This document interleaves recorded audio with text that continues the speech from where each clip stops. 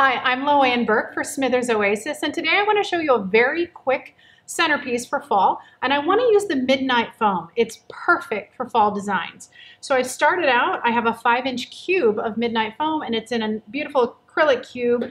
This is what the Midnight Foam looks like when it's dry. It's a charcoal gray color, and then once it's saturated, you're going to see that nice rich black. Easy to cover up, so I'm going to set that right back down. And we'll just start to add in our flowers. I want to use some ivory for fall, so I have some Vendella roses.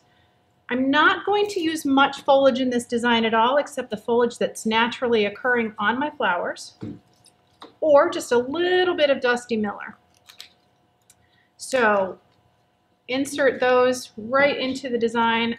I'm going to pull this back to the back of the design, and then at this point I'll add in just a touch of Dusty Miller. But it will take far less foliage to cover up my Midnight Foam than it would if I was using standard green.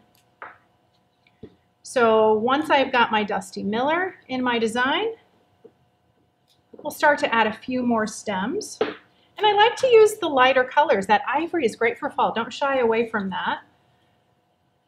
Some green Dendrobium orchids. We don't often think of maybe using just the ivories and the greens for fall, but I think it's perfect. And that Midnight Foam really highlights those colors that you're using. So I'll add in just another stem of the Dendrobium orchid. Maybe a little bit here to the front.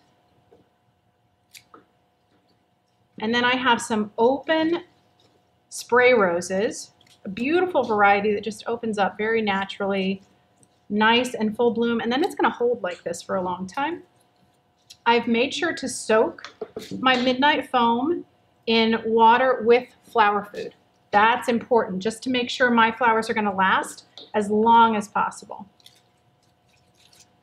Then I have some Viking mums I will add in, and you notice how quickly that foam is completely covered. I wouldn't need to add any more foliage to this design. If I were using standard Oasis, I may have to add some more foliage to this just to cover up my mechanics. It's simply not necessary when you're using the Midnight Foam. A little bit of those Viking mums in the center. That yellow and orange and nice rich ivory. And then I have a few Hypericum berries. The natural foliage on the Hypericum berries is just gorgeous, so I'm going to keep that on there. And then we'll add in a little bit of that into the mix.